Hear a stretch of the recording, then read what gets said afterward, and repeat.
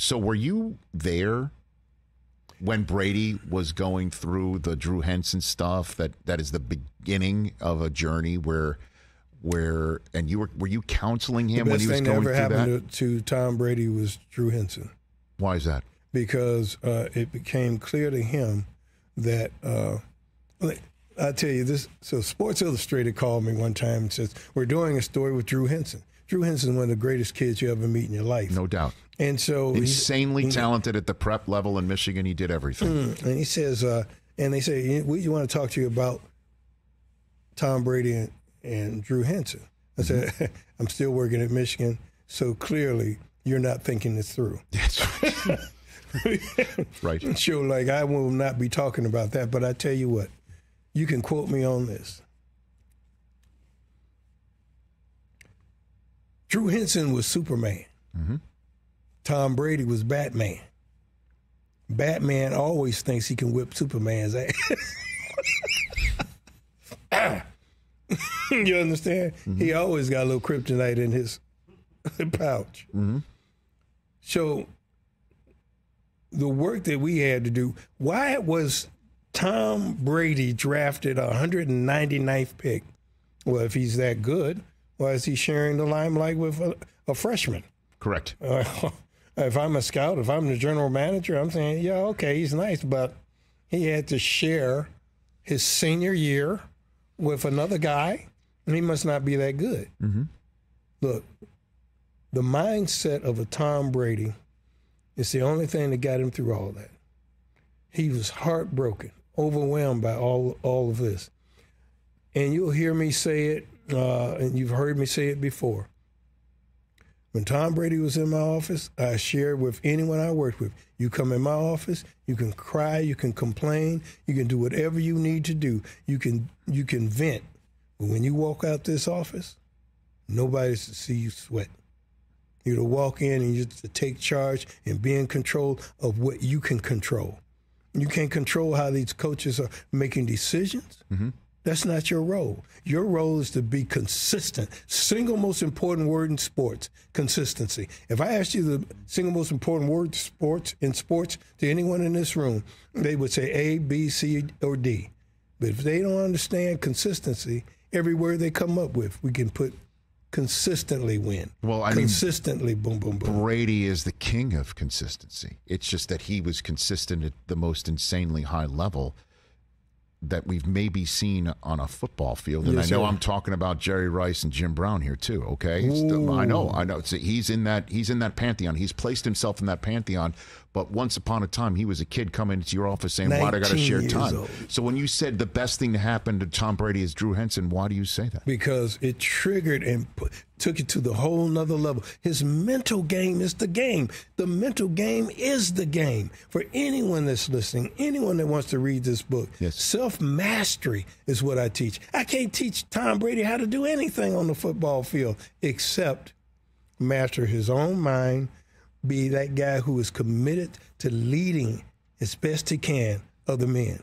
You understand? Mm-hmm. And so he trained himself to be so disciplined that no matter what happened, no matter what the decision the coaches made, he was going to be steadfast in his quest to be the best. So when you see him trotting on the field for Drew Bledsoe and you see the conversation when Bledsoe was coming back, that Belichick was like, what do I do? Do I go with Brady? Do I go with Bledsoe? And then that happened again after the AFC Championship game that Bledsoe won while Brady got hurt. What were you thinking?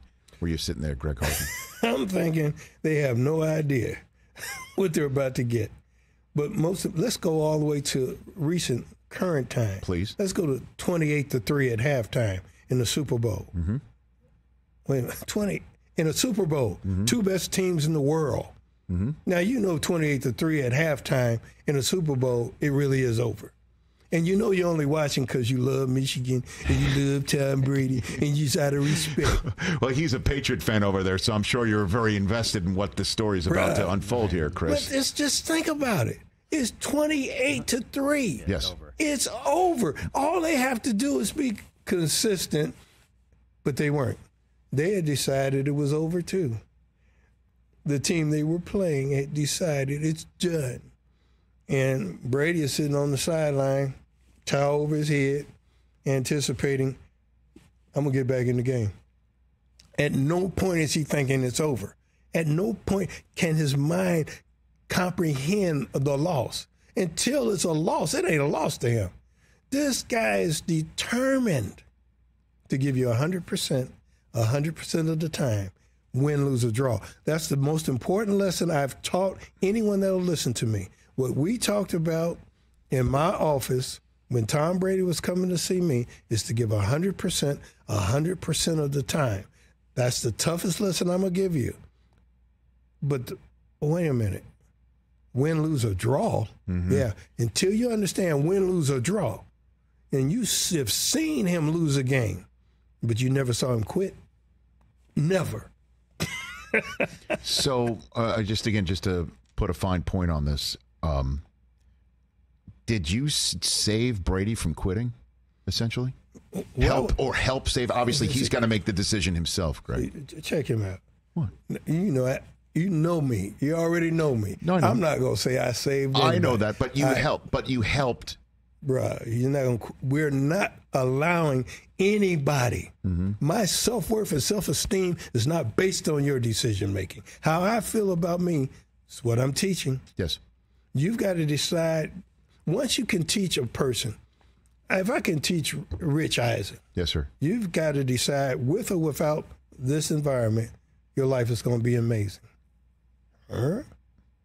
How do you tell a 19-year-old Tom Brady, you've got to decide with or without football,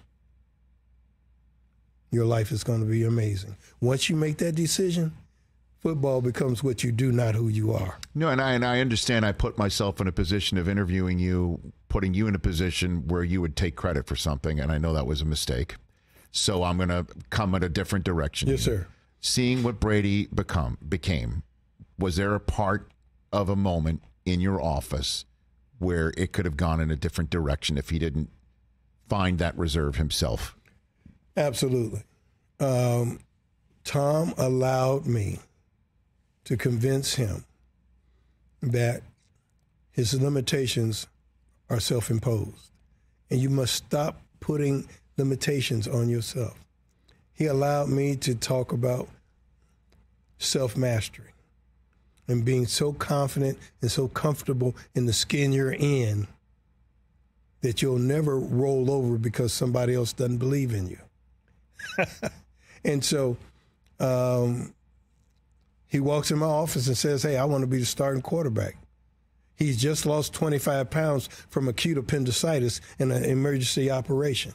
He's now looks even worse than he did 2 months ago. Mm-hmm. And I'm straightforward. I said, Tom, I can't help you be the starting quarterback, but I can help you understand if nobody else believes in your ass, you'll believe. He said, let's start there. Catch the Rich Eisen Show every single day on the Roku channel, 12 to 3 Eastern, for free.